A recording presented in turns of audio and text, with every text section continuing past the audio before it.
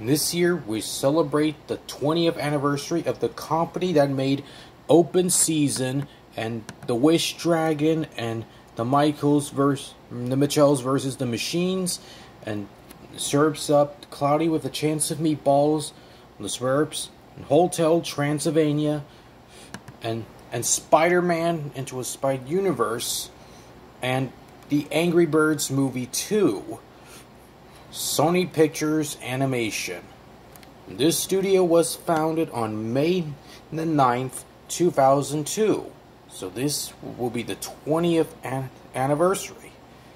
Well, in the last year, the Mitchells vs. the Machines, The Wish Dragon and Vivo was released exclusively on Netflix just after the theatrical version has been delayed due to COVID-19. And in the past month, since January, Hotel Transylvania Transformania was released on January since this year, released on Amazon Prime, just after the theatrical version has been delayed, for example. So I can't believe it's been the 20th anniversary since the company was founded on 2002.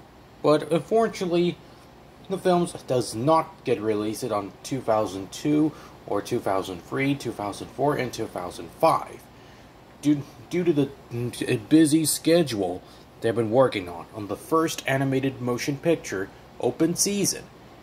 It's not going to be released until 2006, until the movie was finished, and other films, for example. So let me know in the comments, and this is Minion Fan 1024 signing off, and stay tuned for the upcoming films Spider-Man Across the Spider-Universe and Beyond the Spider-Universe, coming soon to theaters.